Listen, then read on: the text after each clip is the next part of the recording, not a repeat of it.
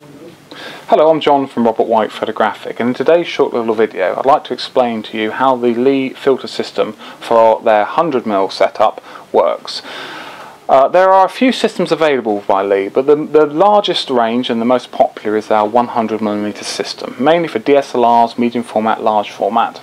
They also do a smaller system called 7.5 or RF75, which is we have separate video for, which is based for compact rangefinder style cameras, a smaller system.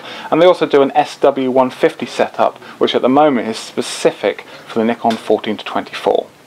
So here I have today a Canon EOS 5D Mark II fitted with a Zeiss 21 ZE lens, and I'm going to put the Lee filter system on there, but hopefully I'm going to explain some of the difference with the adapter rings and some of the problems we face.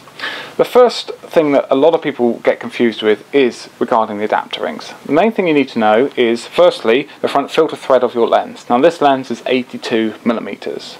It's also a wide angle. Now we say any lens on a 35mm full frame camera that's 35mm or below, we would like to sell you a wide angle adapter ring. It just brings the holder back slightly. It's just a better option for the wide uses. Now here I have two rings. Now these are two 82 rings. I've got a standard and a wide angle.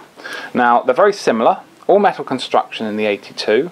The 82 standard ring has the filter thread on the back of it, which you may be able to see here from the camera, but the wide angle ring has it recessed. Now what this does is it brings the holder back further, which is essential for wide angle lenses. Now a lot of people say, well, why do they make two rings? Well, generally that's purely down to cost. A standard ring in most cases is half the price of a wide angle ring. Not always the case. In the case of the 82 they're very similar. There's a lot of similar engineering involved, so they cost very similar. The other misconception, you can use wide angle rings on longer focal length lenses. So if you're unsure of maybe what lens you buy in the future, if you go for the wide angle versions, you have no problems. Now I'm going to fit this onto the lens here. What you will find is that this Zeiss lens has some lugs for the lens hood. The ring goes straight over that and bolts on. Now the ring is straight onto the lens in this case. Some people will have a UV filter or a protection filter in place. You can leave it in place if you wish to, but on wide lenses you can very quickly run out of space. So if you've got the 21, you might want to play, see what you get. If you go down to 18, 17mm, you're probably going to have to remove the filter to avoid problems. Now to add to this, I'm going to put the foundation kit. Now the foundation kit is their standard holder for the 100mm system. They currently do three holders: foundation kit, professional kit and upgrade kit. In all cases the actual filter holder section is the same, it's a foundation kit. When you buy a professional kit, you are effectively getting two foundation kits and this item, which is called a tandem adapter ring. This slots into the front slot of the back holder, and this replicates the fitting which another holder would clip into. You can then rotate the two independently of each other. Now that's a very thick option, and you really need to be using on standard lenses or longer. A wide angle option you will get vignetting, but it is an option.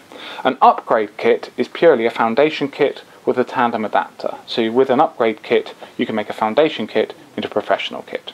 Now the holder has got a spring-loaded catch on here, and we simply locate the lugs and pull on the catch, and the holder is fitted into position. You can adjust the tension as well, so you can rotate it. If you need to put the grads on a certain position, you can do so. I've got a grad filter here. This is a 0.9 grad hard, and that simply slots in to the holder like so, and looking through the viewfinder you would adjust the relevant position. Now the only other option that people often talk to us about is using a polarizer. Polarizers should always be on the front. The light should go through the polarizer first, then through the grads into the lens.